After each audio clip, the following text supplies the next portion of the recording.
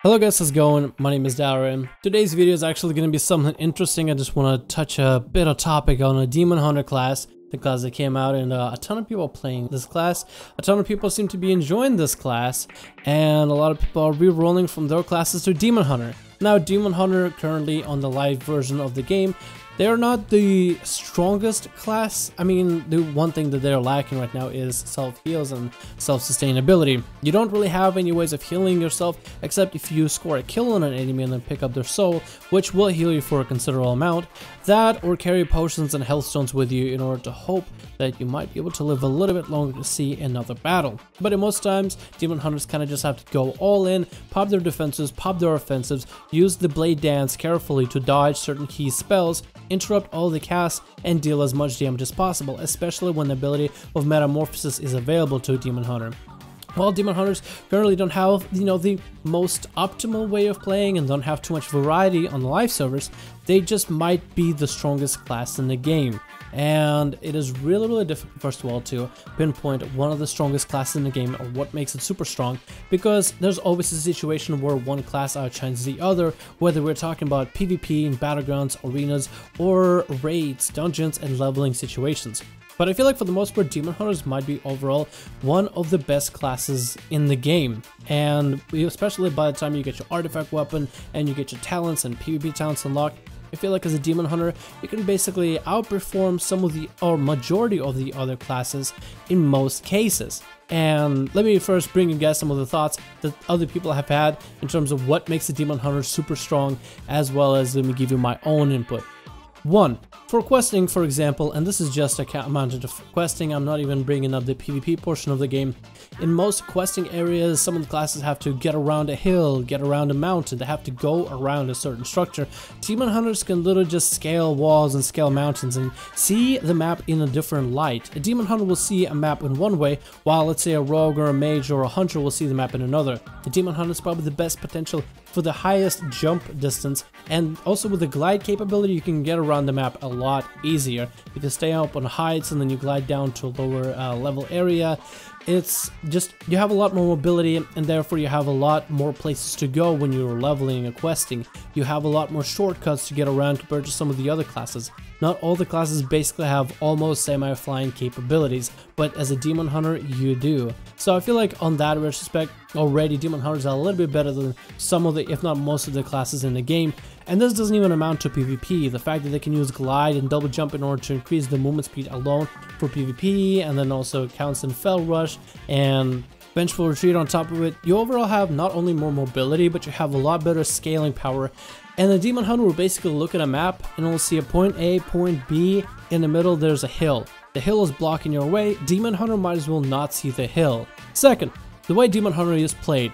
The playstyle is fairly simplistic. For the most part, you have two big buttons. You have your one button, which is a Fury Builder, and one big one, which is the most amount of damage you can deal, is your Fury Spender.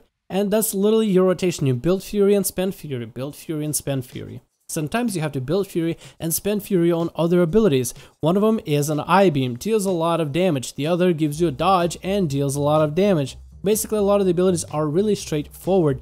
As some classes, you have to make crucial decisions of, oh, do I sacrifice the global cooldown here for this another ability? Do I place this spell with this spell? Should I use this one spell here or another? For Demon Hunter, it's pretty straightforward. It's not that much of thinking power that needs to be done. Your rotation is pretty simple and understood, yet varied and interesting enough for you to be able to use it different in PvP and PvE situations, in some raid situations, in some battleground situations. You'll be using different abilities for different reasons.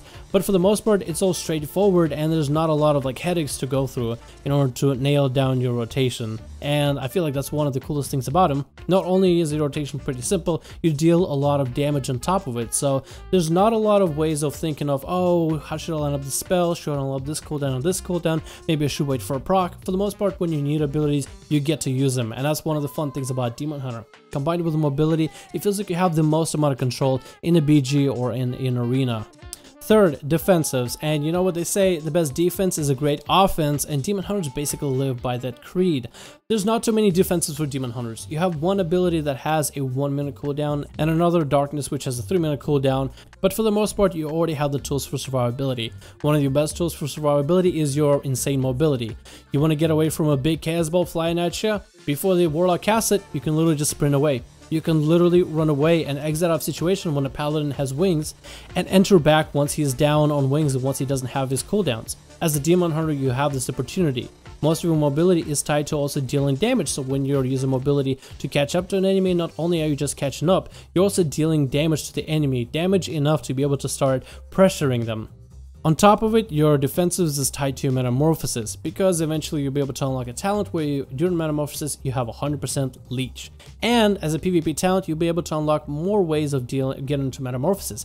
Every time you use I-beam, you can get into metamorphosis. Every time you get low health, you activate metamorphosis. Every time you want to pop cooldowns for metamorphosis, you activate metamorphosis. So there's 3 different ways, and 2 of them are all about not using the big cooldown for metamorphosis in order to achieve it.